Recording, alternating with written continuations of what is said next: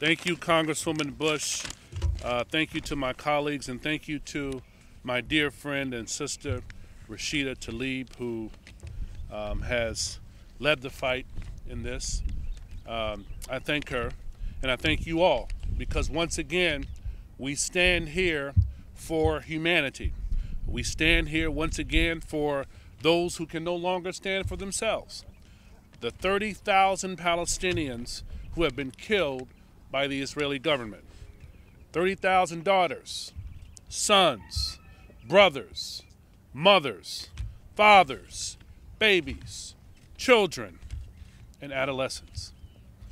Today, the population of Rafah has increased from 300,000 people to over 1.4 million people, as desperate, grieving families have been forced to flee to where they were told they'd be safe.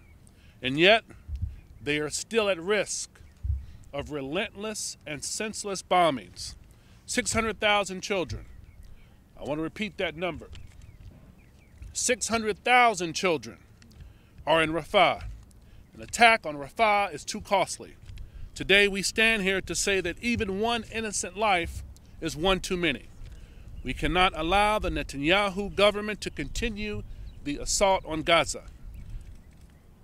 I know all of us want to keep children safe. And right now, Palestinian parents are comforting their children as bombs rain on Gaza and as warplanes fly overhead. Parents are trying to put children to sleep in a place that's not their home, as famine and disease quickly spreads. These children have already seen and experienced unspeakable things that no child or adult should ever witness. They're not safe.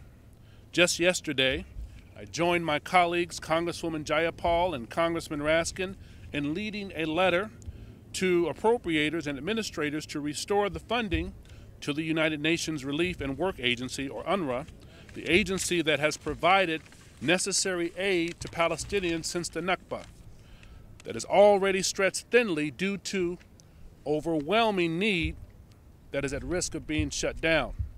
We cannot allow the bombings to continue, and we cannot allow basic humanitarian aid to falter. Right now, pregnant women are not receiving proper medical care. Right now, women are having cesarean sections, C-sections, with no anesthesia. Children are experiencing highly curable diseases and injuries, but are dying because they simply don't have medicine. Families are starving. There is no way to put into words the suffering of Palestinians right now, but we have to continue the fight. We have to confront these disturbing images that we've all seen. So do not forget our shared humanity.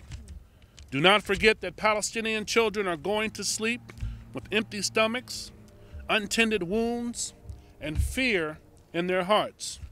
Don't forget the parents unable to sleep as they grieve and wait for the next attack. And don't forget the people of Palestine. And do not forget Rafah. Thank you.